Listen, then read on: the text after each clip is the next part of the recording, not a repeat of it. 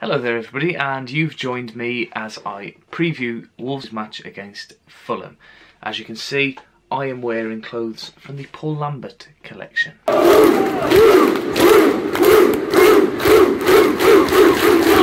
Wolves have been on a decent little run recently. The last 3 games they've drawn against Ipswich and won against Rotherham and Brentford. 2 quite different victories, but victories nonetheless.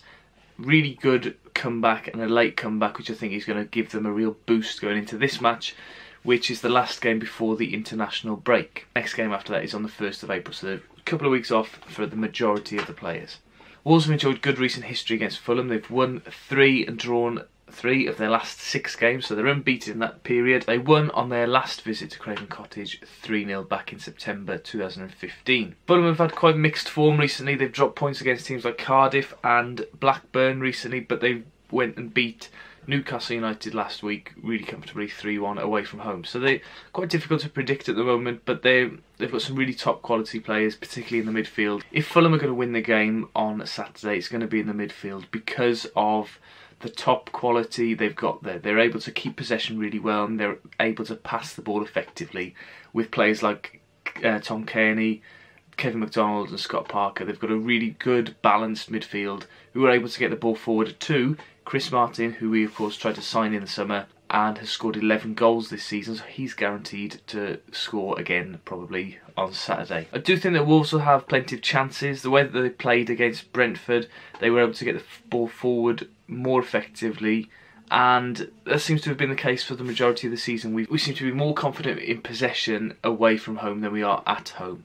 I don't know why that is, but every time I've watched Wolves at home this season, it's been very negative and slow moving the ball through the midfield and up to the attackers. Whereas away from home they seem to be more confident and able to use the ball really well.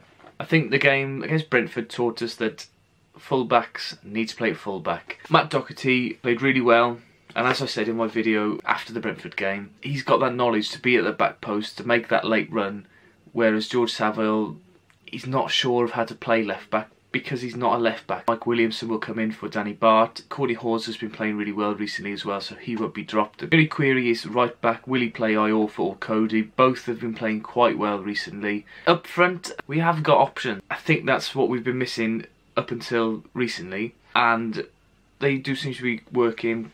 Well, they worked on Tuesday night. Cavalier has come off the bench in the last 2 games and made a difference. He looked good against Rotherham, didn't really get on the ball much, but a couple of good runs and a couple of good balls in. He of course set up Costa's goal on Tuesday night and by all accounts looked really threatening. So whether he will start on Saturday is another question, because the impact that he's had from the bench I think has been really important in these 2 wins.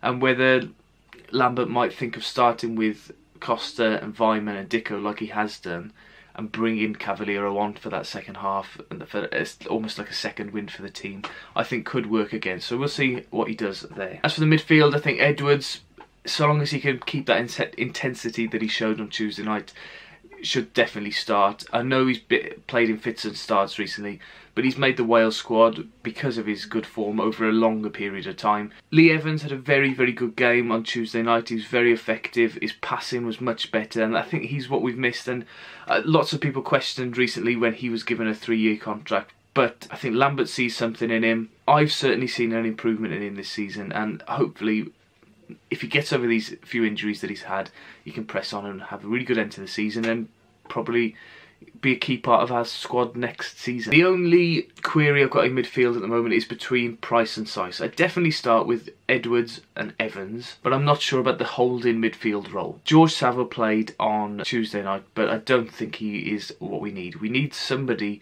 in that role, away from home, to just offer that little bit more protection for the back four, particularly now against a really strong midfield. We need that terrier-like performance from Price on Saturday. So I would play Price. I wouldn't be surprised if he played Seiss, but I didn't like the way that he dropped into the back four to make it a 5 against Rotherham. In terms of a prediction, I'm in quite a good mood to think about the game because of what happened on Tuesday night, and with a bit of luck I think we could nick a 1-0 win. I'd love Dicko to score again. He came so close on Tuesday night hitting the bar. I hope that Tuesday was a step in the right direction, not just a flash in the pan. And the way they came back and the reaction from the fans, everybody's on side. I think all these people calling for Lambert to get sacked now, hopefully that'll die down, particularly if we get a draw. If we get a win, you'll be alright for the rest of the season. If you enjoyed this video, then don't forget to subscribe. You can also check out my other previews and reviews on this screen now. Drop a like if you've enjoyed it. Please comment to let me know what you think. Let me know if you disagree with anything that I've said or agree. To comment down below your predictions for the game. Thank you for watching. I'll see you soon. Bye bye.